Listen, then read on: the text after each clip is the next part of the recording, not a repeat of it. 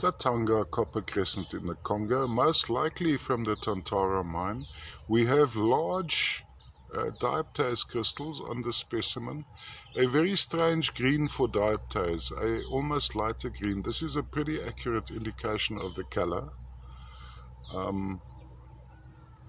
Just go around like that. There's quite a large crystal sitting over there. Not a very large specimen, a nice representation of the form of the dioptase. Now, coating this may well be some tiny quartz crystals, or could even be some calcite. So please look at my description. I can't clearly see what they are at the moment, but there is a very fine coating.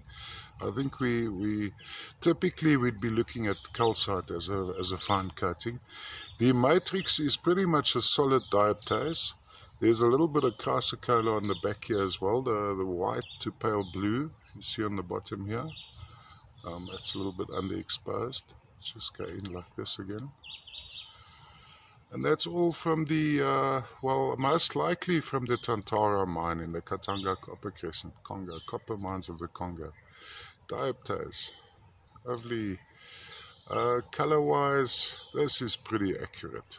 Color-wise, maybe a little bit lighter. Now I'm going to overexpose. That's a little bit overexposed.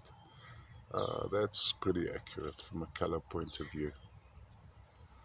And of course, that lovely large crystal sitting over there. And then the coating of the most likely calcite.